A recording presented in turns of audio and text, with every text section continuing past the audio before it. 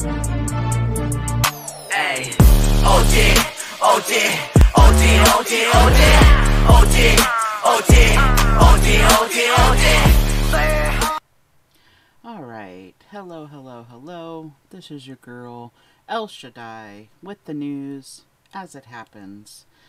I just wanted to show you what I have found. All eyes on Jerusalem, all eyes on Israel.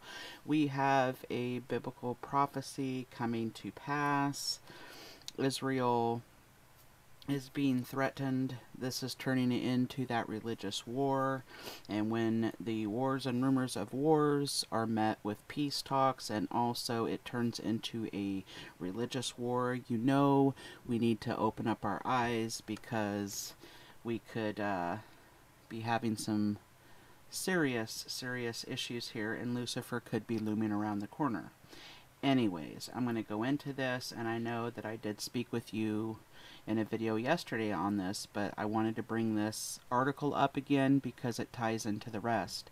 In front of the UN, a boss threatens holy war against Israel. After thanking UN bots for blindly siding with Palestinians, PA Chairman Abu Mazen took the podium and warned that Israel is denying worshippers access to the holy places, saying, "I caution against these policies and reckless measures which will lead to dangerous consequences. The result will be a religious war." Let's go ahead and go on to this. A boss again threatens to terminate agreements with Israel. This is all done at the UN. Palestinian Authority President Mahmoud Abbas on Thursday again warned that the Palestinian leadership will renounce all signed agreements with Israel if any government extends Israel's sovereignty to the Jordan Valley and the northern Dead Sea.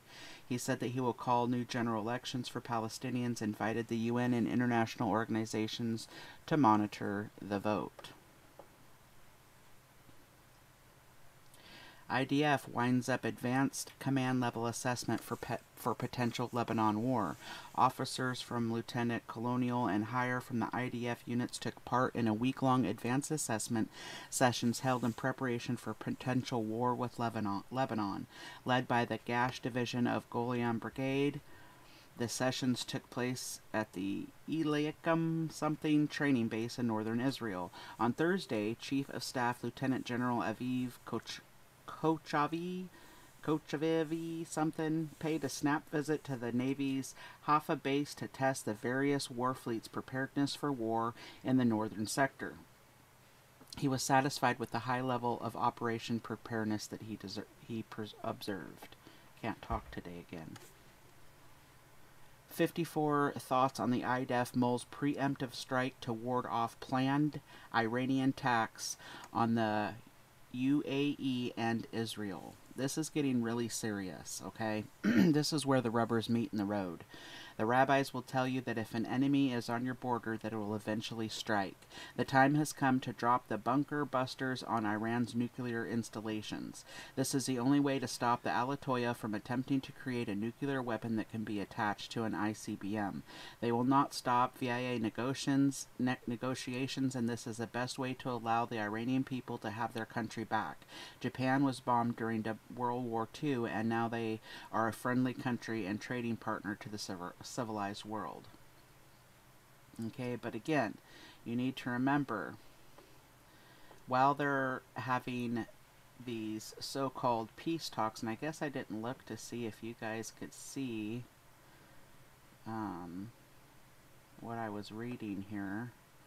Sometimes these don't exactly go into the window so well, so I'll go ahead and re-put these in here so you can see what I was reading.